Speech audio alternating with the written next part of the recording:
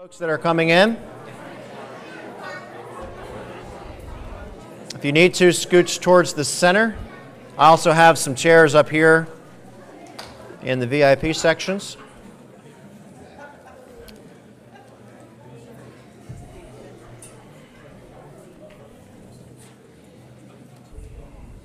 We had an excellent time yesterday at the pig roast, I hope.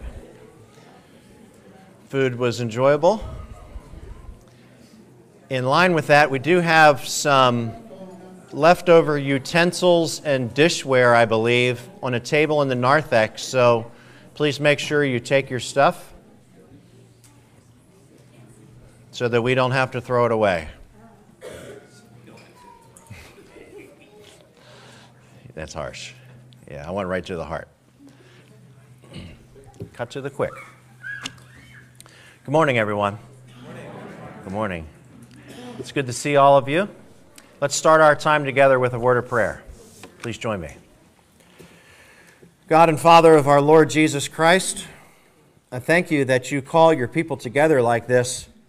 We can look around and we can see that we are not alone, that you, in fact, are doing great works within this world still today, even if it is difficult to see. Oh, Lord God, I pray that you would encourage your people as they're here. I pray, Lord, that you would help them to see that what they witness in this worship is the reality of the world. Pray, Lord, that you'd let them see your goodness, your power, your patience, your knowledge, your understanding, your wisdom. And I pray, Lord, that this would shape and mold us to continue the rest of our days as a witness unto you and your new creation. Lord Christ, as the King and head of your church, I pray that you would do this here at Severn Run, but also across the face of the globe.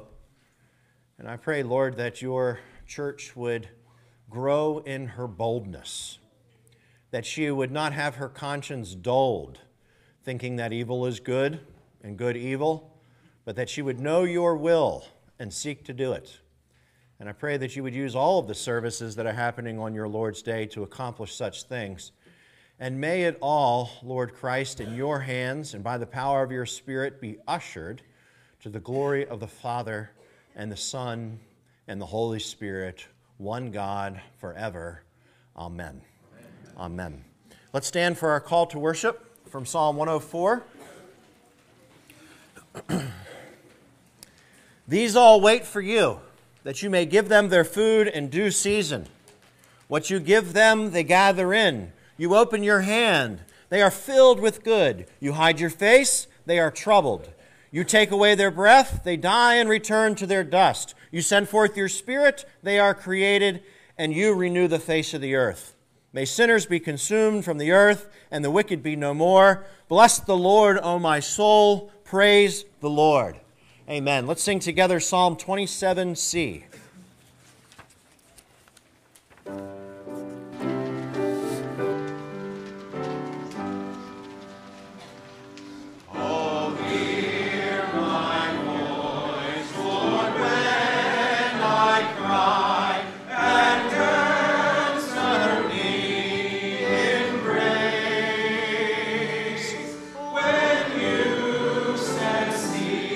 My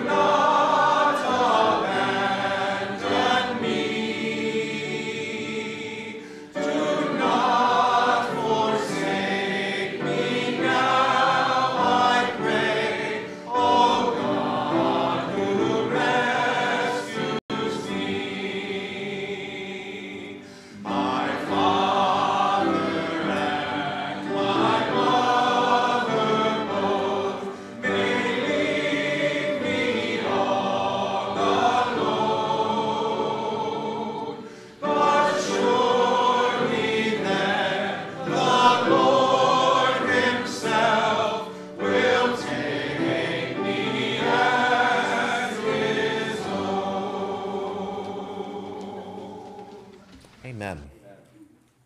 Let us behold our Christ now from 1 Corinthians 2, 6 through 9.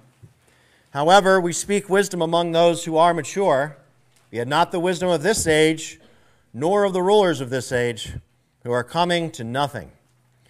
But we speak the wisdom of God in a mystery, the hidden wisdom which God ordained before the ages for our glory, which none of the rulers of this age knew. For had they known, they would not have crucified the Lord of glory. But as it is written, eye has not seen, nor ear heard, nor have entered into the heart of man the things which God has prepared for those who love him. Behold your Christ. Let us pray together. Christ, it is easy to miss your truth. It is easy to miss who you are. It is easy to miss what you require of us.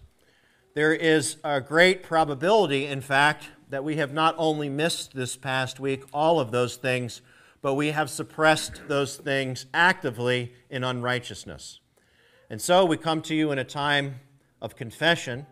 We ask that you would use the means of our elder this morning to lead us into truth, to bring our conscience back out into the light, and to name those things which are disgraceful, that you may remove our shame with your righteousness and establish us in fruitfulness and joy. Pray, Lord, that you take us from death to life during this time. In the name of Christ, amen. You may be seated.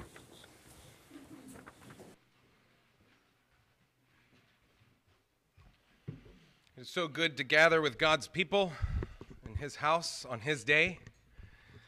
It is vitally important that we remember how frail we are, and this is why we confess our sins and have a period of assurance that comes directly from God's word. Well, I don't need to tell any of you that life is tremendously challenging. We are in October. That means the school year has been in swing for a full month. That is a challenge.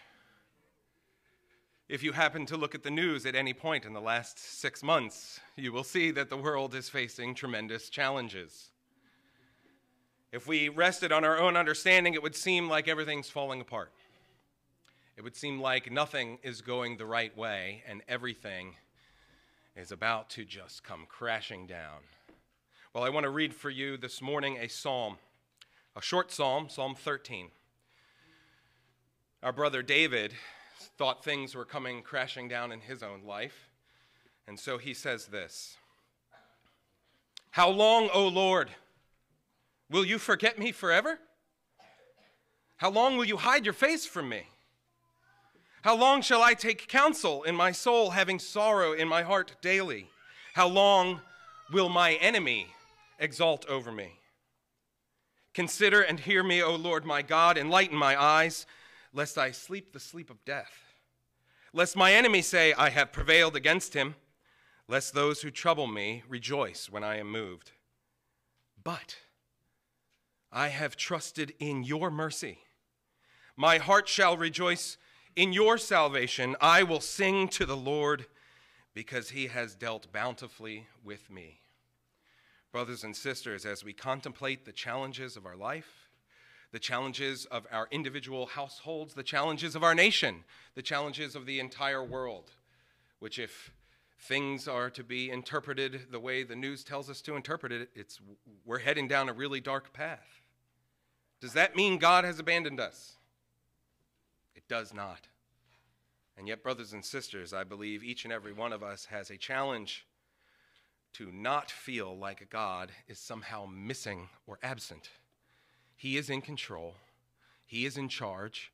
Things are happening according to his plan, and we do not need to worry. We need to trust in his mercy. We need to have our hearts rejoice in his salvation, and we need to let our voices sing to the great God Jehovah, who is dealing bountifully with you and with me and with the entire world. It is not hopeless because God is in control. And so in this time of our confession, I will begin by praying for us corporately, and then there will be a time of silence for you to pray in your own heart and confess your sin to our God. And let us focus on the way that we seem to feel like God is not with us, remind ourselves what the Bible says. He is always with us. He is with us even to the end of the age. And he has all power and authority in heaven and in earth. There is nothing that is impossible for our God. Let us go to him now and confess our sins. Most holy and gracious God, you have time and again had to remind your people who you truly are. When we see difficulties in our lives that arise and challenges in the world around us, we forget who it is that you declared yourself to be on Mount Sinai. You are long-suffering. You are a God of mercy, full of compassion. You have mercy on whom you will have mercy. You love whom you love. It is all up to your sovereign choice. And so, God, our Father, we submit to you this morning. We bow humbly before you, recognizing that it is all your choice. What happens is up to your plan and up to your wisdom. May we never lean on our own understanding as though we could do it better than you if you would simply give us the chance. But may we trust that whatever you have happening is for our best and our benefit. And so, God, as we turn to examine our own hearts and think about the trials and challenges of our own lives, may your Spirit well up within us. May it expel all thoughts that you are somehow wrong in what you do or mistaken in the order you have created. And instead, Lord, may your Spirit give us the strength to humble ourselves, to fall on our faces before a righteous, holy, and awesome God, and to beg you to show us your will and your way, to protect us from ourselves and our own foolishness.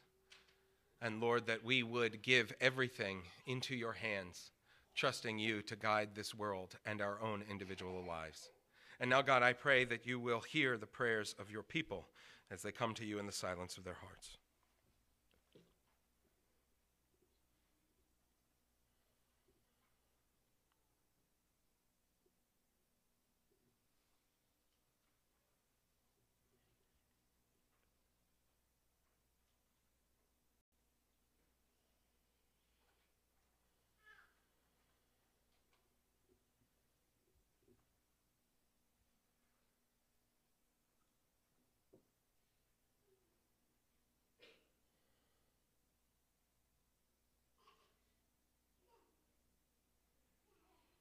We thank you, our Father in heaven, for hearing our prayers. Your word tells us that you hear the prayers of your people, that you do not ignore those who love you.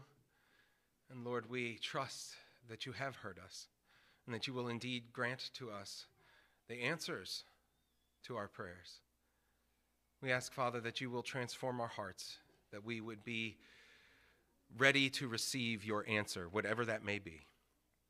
For we know that you are sovereign, and you do what you want. And we are pleased to be submissive to you. God, thank you. Thank you that forgiveness is found in you and in your Son, the Lord Jesus Christ, in whose name we pray. Amen. Brothers and sisters, in case you were wondering, you do not need to stay in that place of humility. Though we will be humble throughout our lives, the God who has given us his Spirit to convict us of our sin in his word tells us what he is doing. He says here in Isaiah 45, verses 22 through 25, "Look to me and be saved, all you ends of the earth, for I am God, and there is no other. I have sworn by myself. The word has gone out of my mouth in righteousness and shall not return, that to me every knee shall bow, every tongue shall take an oath. He shall say, surely in the Lord I have righteousness and strength. To him men shall come, and all shall be ashamed who are incensed against him. In the Lord all the descendants of Israel shall be justified and shall glory." Brothers and sisters, when you find yourselves wondering how God can ever take even your sinful life and bring glory to himself, may this passage encourage you. God is in control. He has sworn upon himself that through you, through all the descendants of Israel, he will be glorified and you will be forgiven. This is our great and awesome God. Together, let us rise and sing in response to the forgiveness of God. From my sins, O hide your face, a portion of Psalm 51. Let us sing our praises to our great God.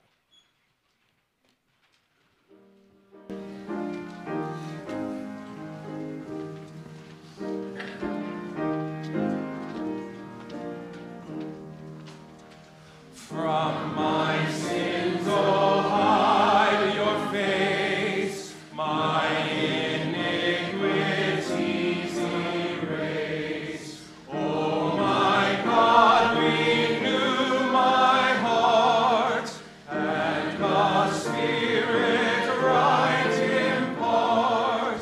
Cast me not from you, I pray, nor your Holy Spirit take.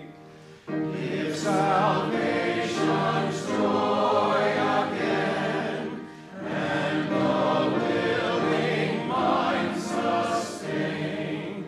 Then your perfect ways I'll show, that transgressors may then know.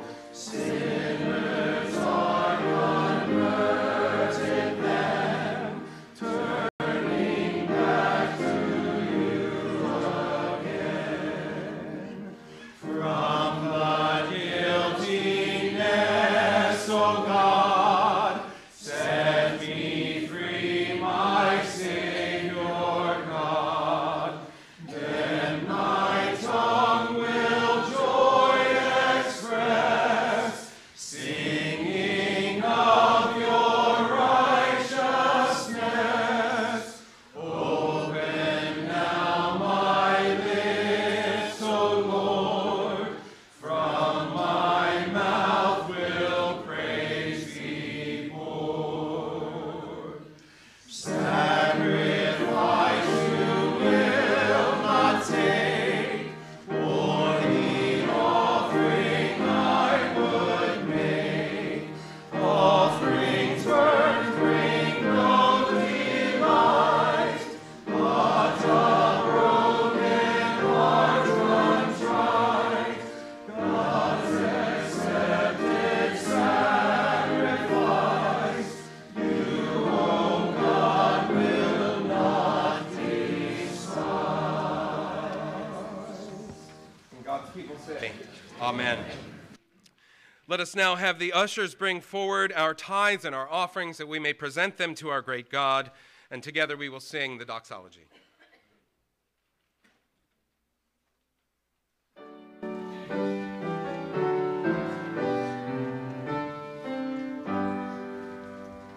Praise God, from whom all blessings flow.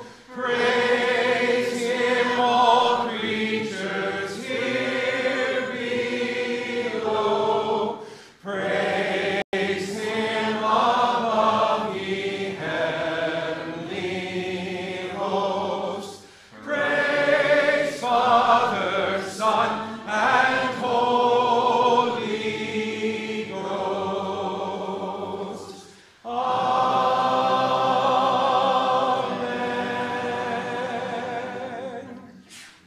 Father, Son, and Holy Ghost, we do indeed praise your holy name. For you have given unto us all that which we need for life and godliness. You have given us all of the physical blessings we need in order to honor you with our lives, and for our families to honor you with our everyday existence. And God, you have given us so much. You have given over and above whatever we could have asked, that now we come in gratitude, supreme gratitude, to you, bringing the first part of what you've given us back to you. And we ask, God, that you will use it to bring glory to your name in Anne Arundel County, that you would use it to show your absolute love to your people here at Severn Run and beyond. And we pray most fervently, God, that you will take these resources which we give freely with a heart that loves you, and use it to expand your kingdom, to gather to us saints, that they may be perfected here in the fellowship of your bride. We pray, God, that you will glorify yourself through the gifts we give here and now. And may we never forget where all blessings come from. They come from you. We praise you, our good and awesome God. In Jesus' name, amen.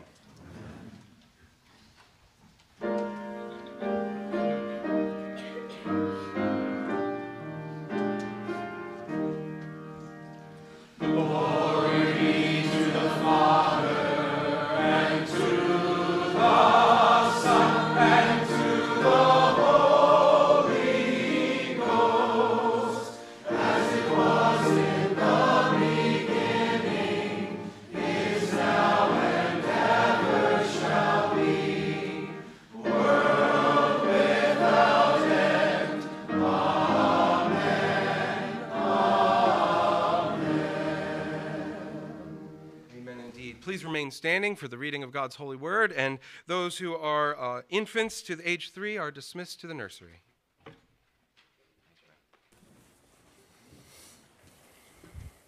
Let's open our scriptures together to Judges chapter 15. Our portion this morning is, well, the whole chapter, 1 through 20.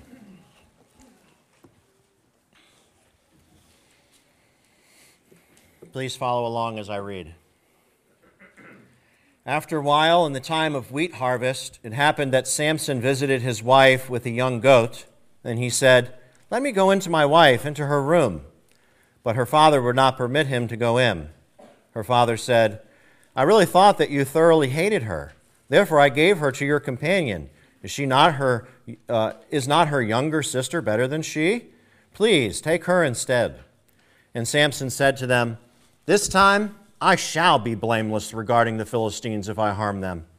Then Samson went and caught 300 foxes, and he took torches, turned the foxes tail to tail, and put a torch between each pair of tails.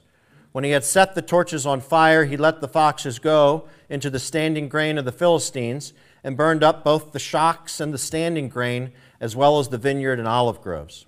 Then the Philistines said, "Who has done this?" And they answered, "Samson, the son-in-law of the Timnite, because he has taken his wife and given her to his companion." So the Philistines came up and burned her and her father with fire. Think of the house being lit on fire there. Samson said to them, "Since you would do a thing like this, I will surely take revenge on you, and after that I will cease." So he attacked them hip and thigh with a great slaughter. Then he went down and dwelt in the cleft of the rock of Etam. Now the Philistines went up, encamped in Judah, and deployed themselves against Lehi. And the men of Judah said, "Why have you come up against us?" And they answered, so they answered, "We have come up to arrest Samson, to do to him as he has done to us." Then the 3,000 men of Judah went down to the cleft of the rock Etam and said to Samson, "Do you not know that the Philistines rule over us? What is this you have done to us?" And he said to them, "As they did to me, so I have done to them." But they said to him, "We have come down to arrest you, that we may deliver you into the hands of the Philistines." Then Samson said to them, "Swear to me that you will not kill me yourselves." So they spoke to him, saying, "No, but we will tie you securely and deliver you into their hand, but we will surely not kill you." And they bound him with 2 new ropes and brought him up from the rock.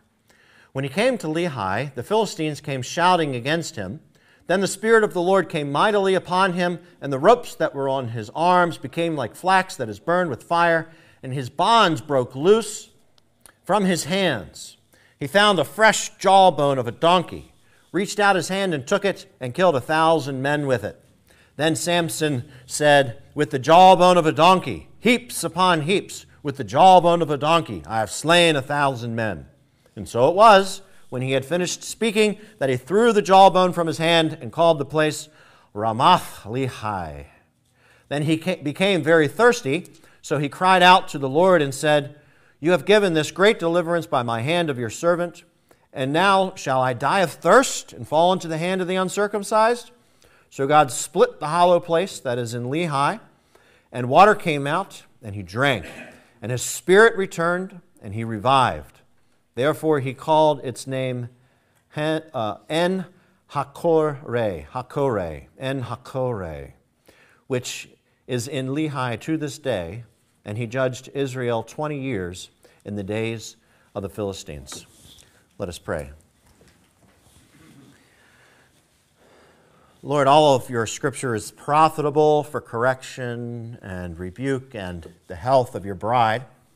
I pray, Lord, that she would drink deeply today. And I pray, Lord, that she would, all of us, not just be hearers of your word, but doers unto your glory and the good of our neighbor. In the name of Christ, amen. You may be seated.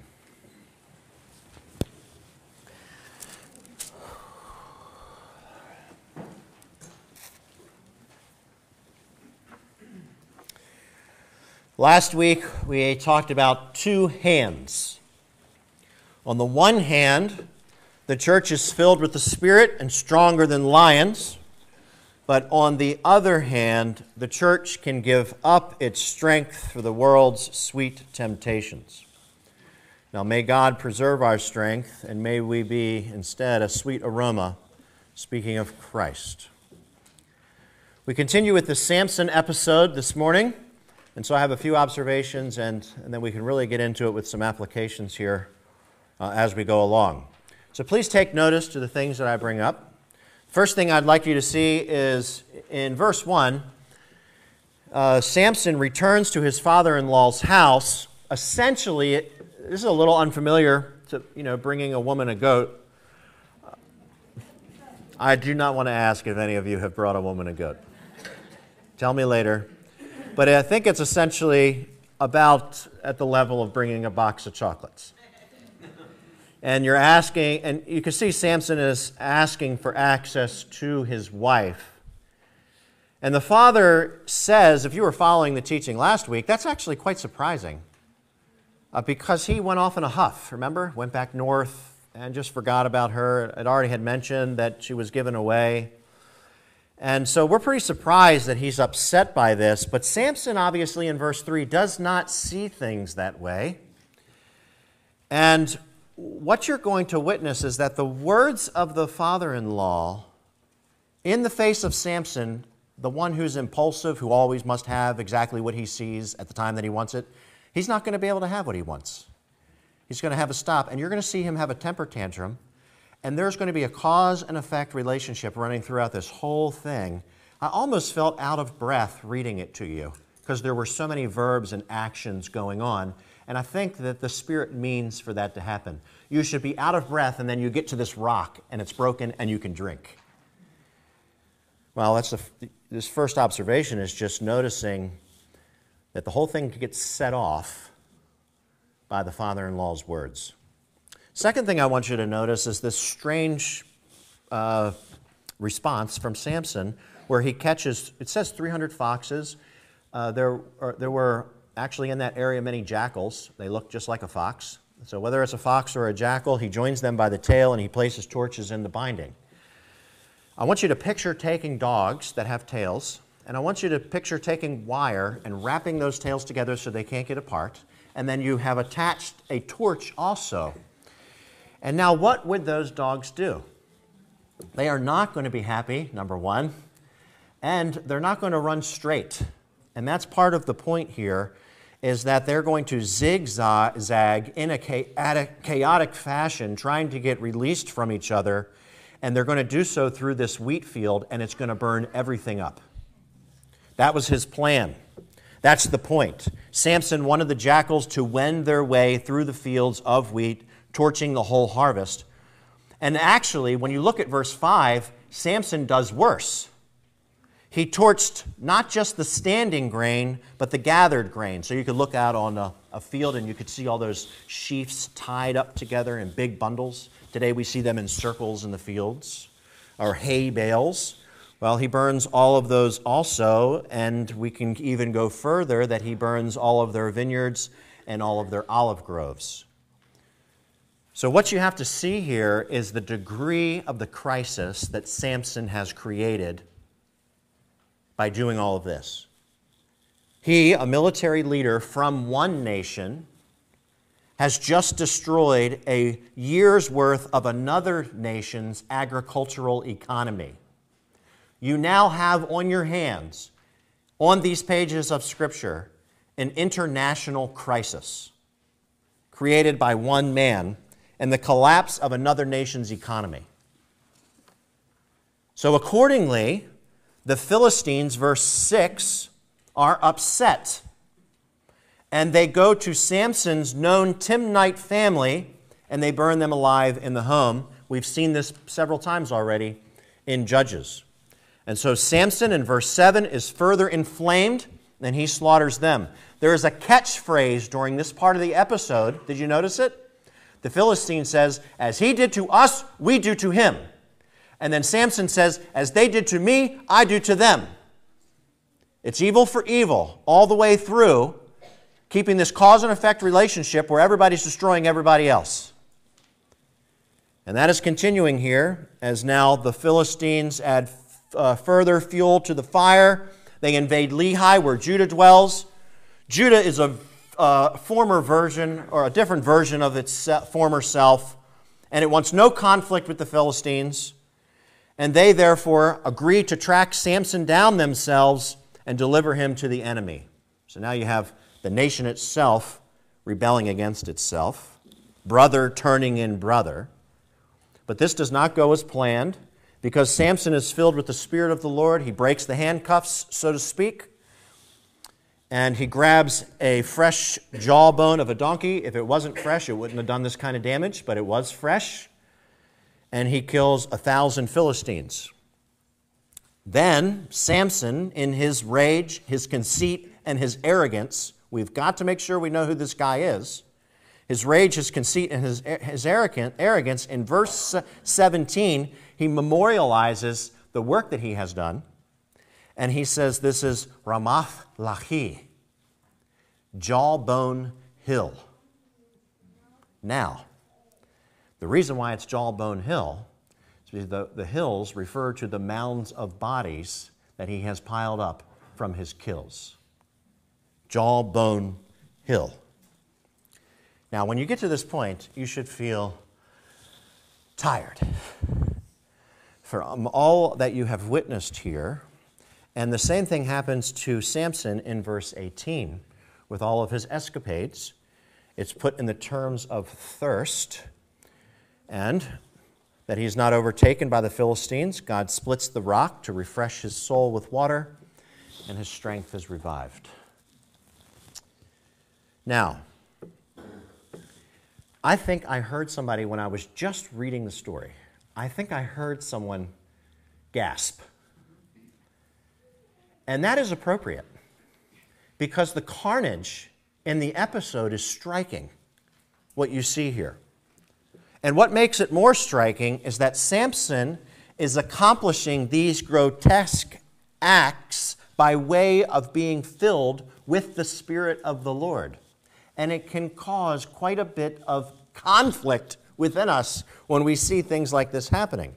It is reasonable to wonder what in the world is going on here. And I think that I know that the author of Judges has given us, by way of the Spirit, a way to make sense of this. I want you to think about verse 3 of this chapter. Let me read it to you very quickly. Just think about this so we can make sense of all the carnage that we just saw. Verse 3 of this chapter, "And Samson said to them, 'This time I shall be blameless regarding the Philistines if I harm them.'" Now this gives us insight, because the word harm here, or to do ill to them, is the same word that we have seen in Judges before. In chapter 9, verse 23, it says this: "God sent a spirit of harm," or ill will, "between Abimelech and the men of Shechem, and the men of Shechem dealt treacherously with Abimelech." Do you remember those cause and effect relationships where one did to the other and the other did back to that one what they had done to them? Eye for eye, tooth for tooth, evil for evil, fire for fire. It is the same thing that is going on here that we see in 9:23. When God sent his spirit of ill will or harm, so too do we see the same thing taking place with Samson. And we can actually gain even further bit of insight. Why the spirit of ill will? We can gain further insight into this by remembering our capstone verse from chapter 14, verse 4. That is the answer to what's going on within the episode. It is the key to understanding Samson. And it says this in Judges 14:4, "But his father and mother did not know that it was of the Lord, that he was seeking an occasion to move against the Philistines, for at that time the Philistines had dominion over Israel." The Lord did not want there to be peace or complacency between the nations, but for them to be stirred up into war against each other. And what you're witnessing here is that despite all of that carnage and mayhem, underneath of it is a divine order, with God accomplishing all of his good purposes. And that's our doctrine this morning, actually.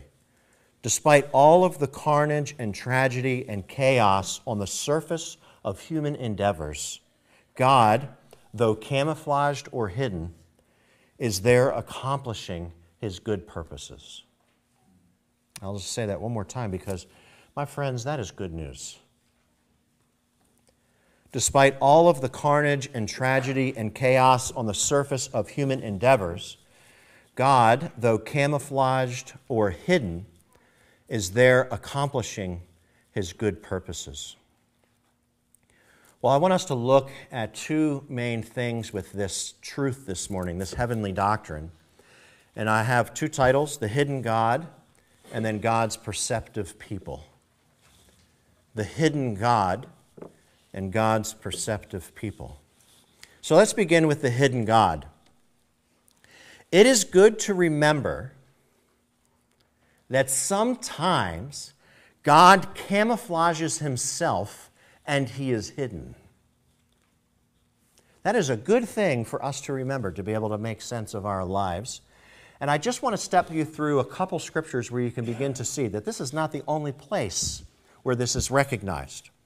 The Apostle Paul speaks about God just like this in 1 Corinthians, and he says this in chapter 2, verses 7 through 8. "But we speak the wisdom of God in a mystery, the hidden wisdom which God ordained before the ages for our glory, which none of the rulers of this age knew, for had they known, they would not have crucified the Lord of glory." Now, here we have these two hands again. Paul, on the one hand, points out that those who are meant to be wise have no wisdom. And this is proven by the fact that they just crucified the long-awaited Lord of glory or Messiah. If they had eyesight to see, they would not have committed the act. But they cannot see, and so they stumble along in blindness, killing their own salvation. People get themselves into places of pride, and they accept the wisdom of this world, and it blinds them from being able to see what is exactly in front of their face. And thus, God remains hidden because they're ignorant and blind due to their own moral failure on the one hand. But there is another hand. I just gave you more of like the human perspective and how we contribute to it, but there's another hand, and it is this. Hidden to those, there are those who are, where God is hidden to those with an evil conscience, but on the other hand, looking at the exact same event of the crucifixion of the Lord of glory, listen to this from Peter's sermon. Acts chapter 2, 22 through 37 is the total passage, but I'll just read portions. Listen to what he says to this group of people. Same event referred to in 1 Corinthians. "Men of Israel, hear these words. Jesus of Nazareth, a man attested by God to you by miracles, wonders, and signs, which God did through him in your midst, as you yourself also know, him, being delivered by the determined purpose and foreknowledge of God, you have taken by lawless hands, have crucified and put to death." And then we were to go down a little bit later into the passage. He's going to start wrapping up his inductive sermon, and he says this, "Therefore, let all the house of Israel know assuredly that God has made this Jesus, whom you crucified, both Lord and Christ." And then we have this as a response from the crowd. "Now when they heard this, they were cut to the heart and said to Peter and the rest of the apostles, 'Men and brethren, what shall we do? Do you see the human moment and the hiddenness of God? In other words, if we were there watching the event unfold of Christ being moved to the cross and then executed on that cross, if it were standing right in front of us and you didn't have the theological insights and descriptions of the fourfold gospel or any of the Pauline letters, what would you see? What did they see? Why isn't it until there's an explanation that they're able to see? What could they see before they could see? You would see a crowd saying, "Crucify him, crucify him." You would see soldiers mocking this guy. You would see the sorrow of women looking on to the carnage of Jesus of Nazareth, who had been flogged and flesh torn. We would see the skies covered in black clouds, making it like night. And we would say, as we watched this carnage and chaos before us, how fitting that in the middle of the day it is like nighttime. And we would probably say, where is God in this hour? It makes you wonder if across the minds of the disciples and the women who were disciples who were watching the whole event, if it ran across their minds, where is God? And yet, when we have the apostle here who can see, and he tells us the story, he reminds us that though God was camouflaged and hidden, underneath all of it, he was accomplishing, Acts chapter 2, his eternal purposes at every moment, and therefore was always present. Friends, what we end up seeing in the crowd to whom Peter declares the eternal gospel and plans of God, as we see when they say, "Peter, what should we do?" we see their eyes opening to see what had been there all along. And it was God and his plan of redemption. God accomplished his good will despite and even in the momentum of the evil of mankind. Now, I bet you if we just opened this up for conversation here this morning, which we're not going to do, even though I know you'd like that, we could come up with a whole list of examples where God is camouflaged or hidden, but then when we're able to see with theological depth, we could see underneath, God is there controlling the whole situation and accomplishing his plans. In the midst of evil and carnage, like we see with Samson, we would say the doctrine ourselves, despite all of the carnage, despite all of the tragedy and the chaos that we see on the pages of Scripture, or broadening out to all of the acts of humanity, all of their endeavors, God, though camouflaged or hidden, is there accomplishing his good purposes. It is a universal statement of the most universal degree as to what he is doing. And that is the hidden God. That is the reality of how God operates.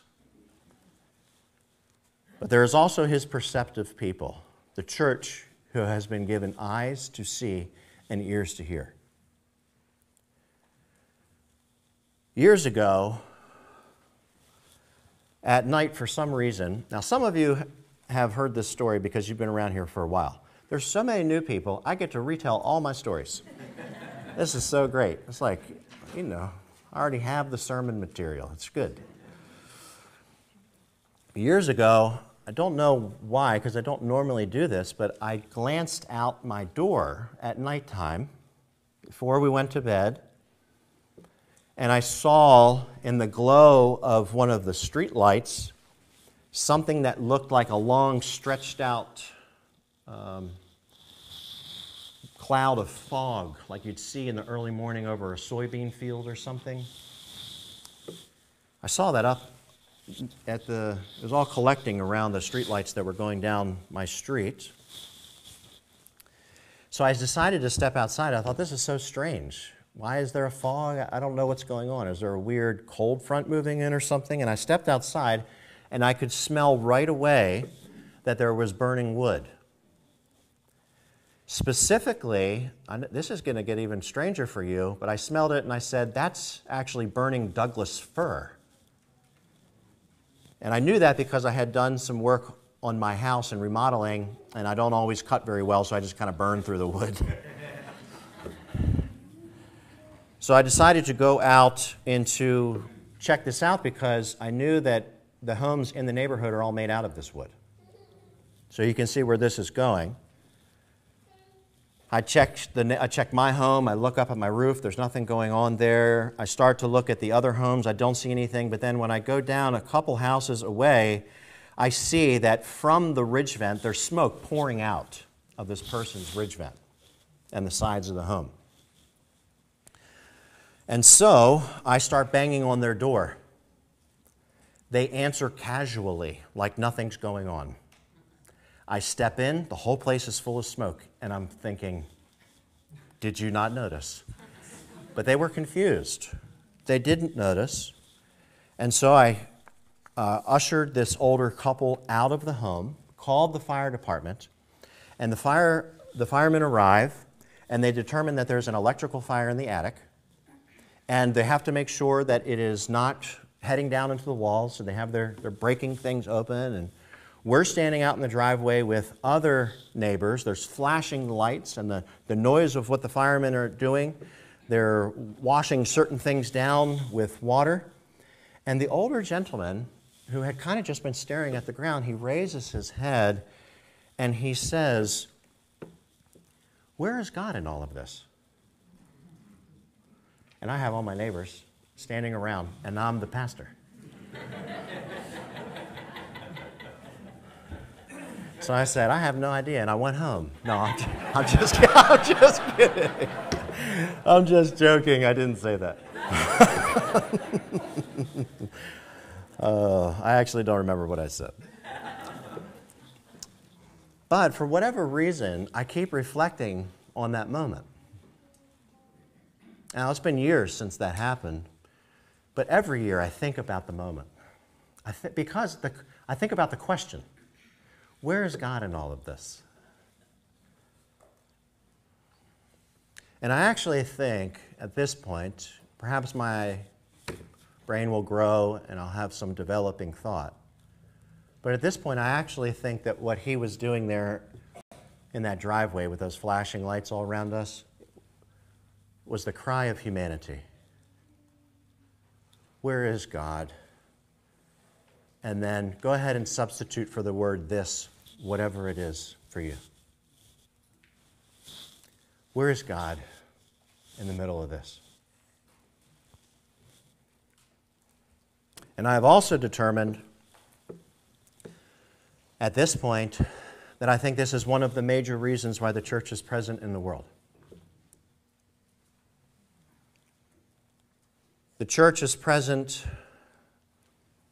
and it is not always to have a quick answer to it, but it is at least to be a witness, whether in word or deed, to say, we may not see where God is right now, but we do know that He is here and that He has good purposes. Now, that may sound like a cop-out to you, but I actually, as I'm telling you this story, I remember not coming up with some kind of catchy answer for him because the guy's house was burning. You want a 2-second answer when misery strikes your life?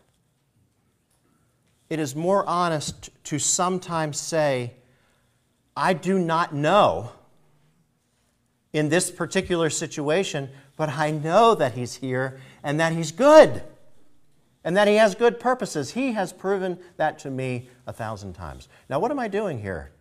I'm pointing out that as a church, we must be a perceptive church and acknowledge that He in one way can be hidden, but by faith He may be seen, because we know who He is. I really think, we keep going back to this as a congregation, I'm not sure if you've noticed this, but I really think the more deeply I think about that moment and that question, Habakkuk chapter 3, 17 through 18 really summarizes it very well. Listen to this again. Though the fig tree may not blossom, nor fruit be on the vines, though the labor of the olive may fail and the fields yield no food. You getting the picture? Though the flock may be cut off from the fold and there be no herd in the stalls, yet I will rejoice in the Lord. I will joy in the God of my salvation. There is literally in that poetic passage no evidence by sight that God is present. And yet at the end, by way of faith, he acknowledges that he has joy in the Lord and his salvation. That, my friends, is the confession of the church in every age until the return of Jesus Christ, and even then, he is essentially saying, though God be hidden amidst disaster, I know by faith that God is good and brings good. And it raises certain questions. That guy's question on the driveway raises questions for us as a church once we realize that we are meant to be the perceptive people. You must ask yourself and do daily inventory to see if you have begun to lose your hope. Because if you have, you only see with your eyes, which means you do not really see at all. Have you been living by sight instead of by faith? Are your spirits down due to all that you see around you? If you don't live in a cave somewhere with no electricity, then you're starting to see plastered across the screens of your TVs, nuclear.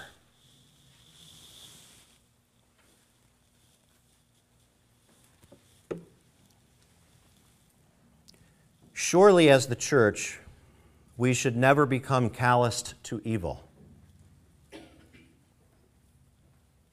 In fact, I believe that in every age, the church should constantly cry this, "How long, O Lord?"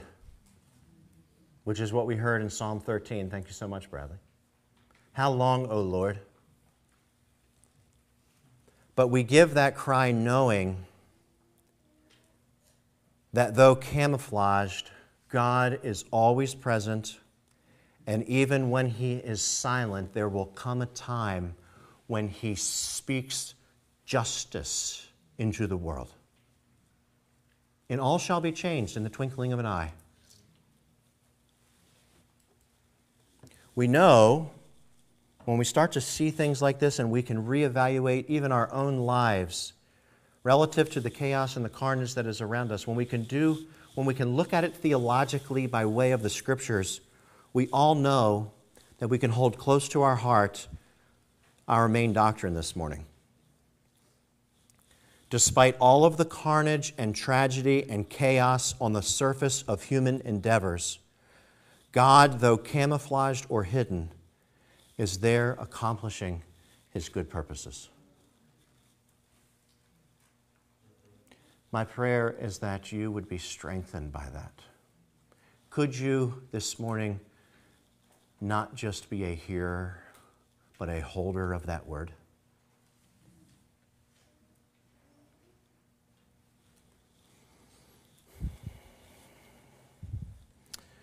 O Lord, how long?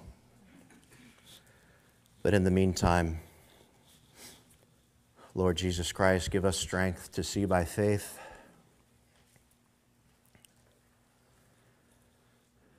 Lord, when you are camouflaged and you are hidden, give us the eyes of faith. And Lord, may we, even in the midst of the most profound tragedies and misery, as the houses of our neighbors go up in flames, literally or metaphorically, we pray that you would always give us hope, that we would always see beyond the fire and the smoke, that we would see through the burning flames of the furnace and always see one who stands like the Son of Man over all things, bringing about his good will that his creation shall return to paradise. And Lord, please help us to give such good news to our neighbors who are downtrodden. We ask these things in your name. Amen. Amen. Brothers and sisters, let's stand and enter into the mystery of the sacrament. And we're going to do so first by singing our invitational hymn together, There's a Fountain Filled with Blood, and I ask the elders to please prepare the table.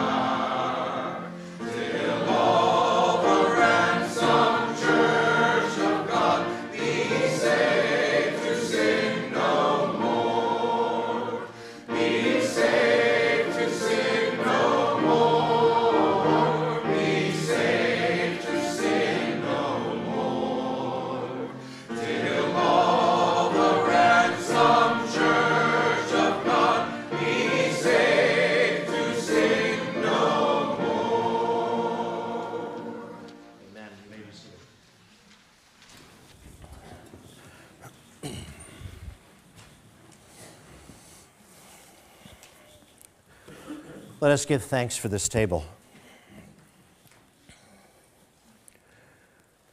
O Lord Christ, we thank you for knowing in wisdom, knowledge, and understanding what would be necessary for your church to be preserved throughout all of these ages as she waits for her heavenly husband. You strengthen us by your word, and you attach to your word the words seen and tasted, particularly in this sacrament of the Lord's Supper. I pray, Lord Jesus Christ, that you would strengthen your church, that she'd be able to continue amidst great misery. I pray that you would refresh her faith, that what you tell her would be more vibrant than what she sees with her very eyes. I ask these things in your name. Amen. Amen. This is the table of the Lord Jesus Christ, and it is a special table set aside for his peculiar people. This is not a table open to all. We're going to distribute the bread and the wine here in just a moment. And when it is being distributed, it is Christ sending out health to his church. And therefore, if you are not a member of his church, then the meal is not for you. If you were to eat the meal being ignorant or having rejected Christ, you would just eat, like we stopped at McDonald's or something. But that's not what this meal is. To eat this meal as Christ intends is to not just eat with the mouth or drink with the mouth, but to eat and to drink by faith. It is to see, as you will hear in the words of the institution, what the bread is to signify and to seal. And it is the same thing with the wine or the grape juice. What it is to signify or to seal. That is to say, you are to feast together sacramentally, in communion with the heavenly Christ by way of his Spirit. It is Christ sending his Spirit to his church that we are able to perceive the reality of the sacramental meal, seeing the work really of the entire Trinity encapsulated in the Son, who has taken upon himself human nature, the great mystery of the ages. So this is our sacred meal. And it is actually with scriptural warning that I encourage you that if you are not a Christian or you are ignorant of the knowledge of Christ, that you let the trays pass you by. But I do encourage you to please come and speak to me or any of these men here about the mystery of godliness revealed. There's this warning in the Scriptures, 1 Corinthians 11, starting in verse 27, "Therefore, whoever eats this bread or drinks this cup of the Lord in an unworthy manner will be guilty of the body and blood of the Lord. But let a man examine himself, and so let him eat of the bread and drink of the cup. For he who eats and drinks in an unworthy manner eats and drinks judgment to himself, not discerning the Lord's body. For this reason many are weak and sick among you, and many die." But for you, Christian, Christ sends you this meal for your strength.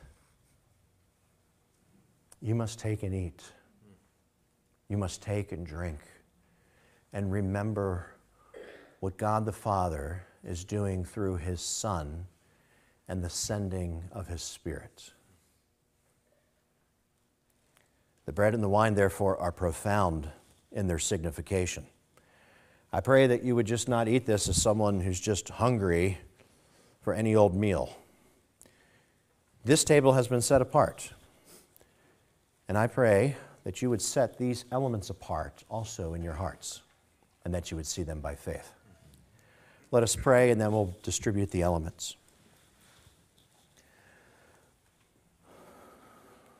Christ, you alone give faith. It is a gift by way of the Spirit that you send, or who you send. I pray, Lord Christ, that you would let your people, that you would permit them to eat in faith. I pray that the measure of their faith would grow, and that they would see in the bread and the wine the whole counsel of God, what you are doing with your creation and its restoration. I pray, Lord, that though the real meaning of the sacrament lay hidden beneath these tangible objects, I pray that by faith your people would see. That they would see you, Lord Christ. That they would see the plan of the Father, the execution of the Son, the fruitfulness of the Spirit and his consummation. I ask these things in your name. Amen. Amen. We're going to begin with the bread. Brothers, the small cup has gluten-free bread, if that is your preference. And we'll take these elements together as a family. Thank you, brothers.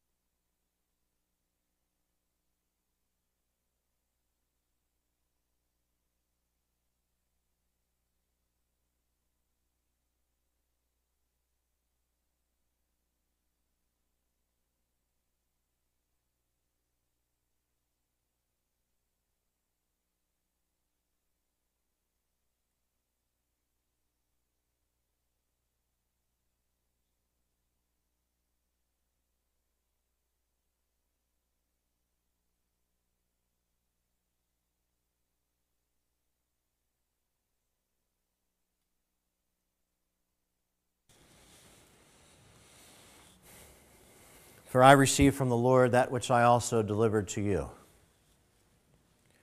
that the Lord Jesus, on the same night in which he was betrayed, he took bread, and when he had given thanks, he broke it. And he said, "Take, eat. This is my body, which is broken for you. Do this in remembrance of me." Let us take and eat.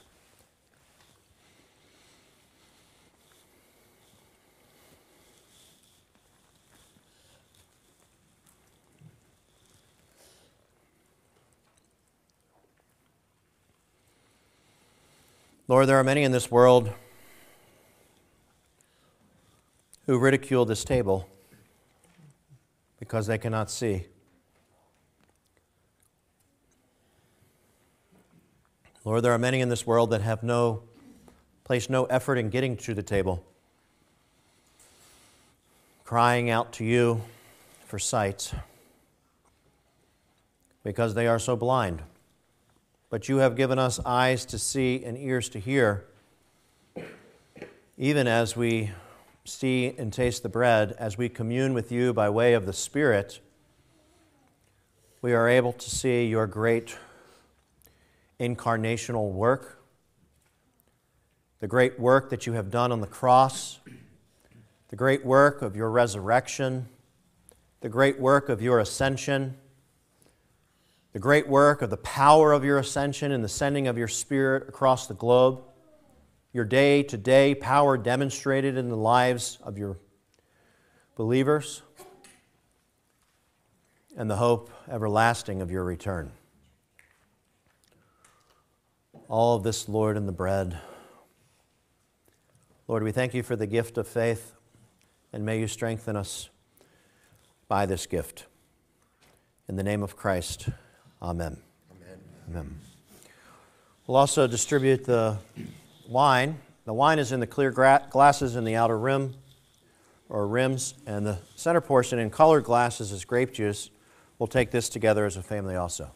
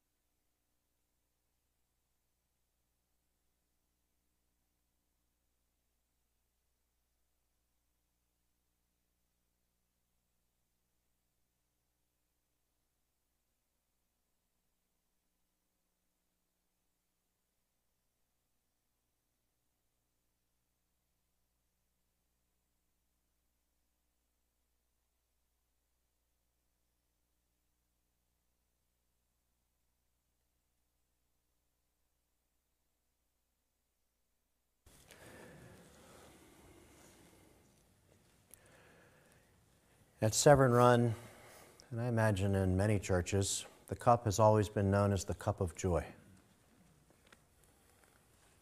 It is the cup of joy because it is the sealing. It is the signification of the sealing of the covenant that what God has said will be, will in fact be. despite what you see. It helps us, this cup, when he seems hidden. Though the fig tree may not blossom, nor fruit be on the vines, though the labor of the olive may fail and the fields yield no food, yet we will rejoice in the Lord. We will have joy in the God of our salvation. And this is the cup of joy. In the same manner, he also took the cup after supper, saying, "This cup is the new covenant in my blood. This do as often as you drink it in remembrance of me. For as often as you eat this bread and drink this cup, you proclaim the Lord's death until he comes." Let us take and drink.